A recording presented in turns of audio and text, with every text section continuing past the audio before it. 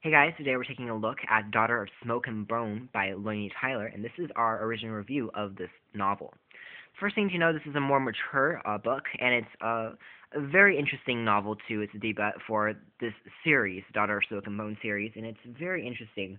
And what we think this book was about in our own words is that who really is the Daughter of Smoke and Bone? And there's a lot of mysteries and a lot of questions that were swirling around your head when you're going to read this novel. There's a lot of unanswered questions that start off the introduction of the characters. And one of the main protagonists is a heroine called Karu. And she's a teenager with blue hair and a septic past. But as the storyline between her and a natural but still normal life combines with a fantasy between angels, devils, and all of these fantasies start to intertwine, things start to become really dangerous.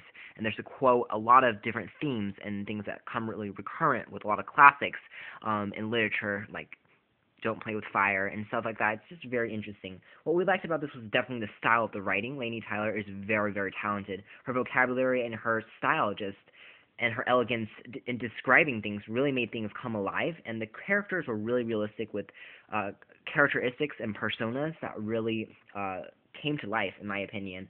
And they all had different parts to them that was both humorous and it was both frightening at other parts, so it controlled my emotions. Again, very beautifully written, and there's nonstop action and mystery in the entire book.